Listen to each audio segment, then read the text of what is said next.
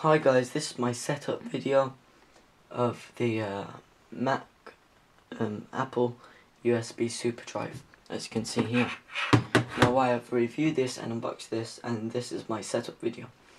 Now as you can see, I'll be setting it up on my 21.5-inch iMac, as you can see now.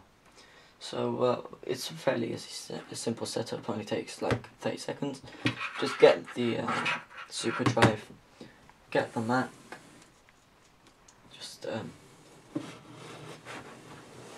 turn it around. As you can see, I have my hard drive, the power cord and cable going up, and all I do is I just let it sit on there with the cable over here. Just push it in and take it out from the same way as the power cable comes out over here.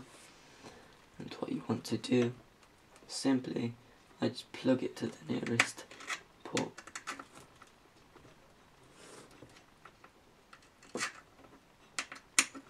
Like so. And that's it. You have it there. That's it. Set up. Now please comment, rate and subscribe, and comment on my video, tell me what kind of videos I should upload next, as your support really helps me out, and peace.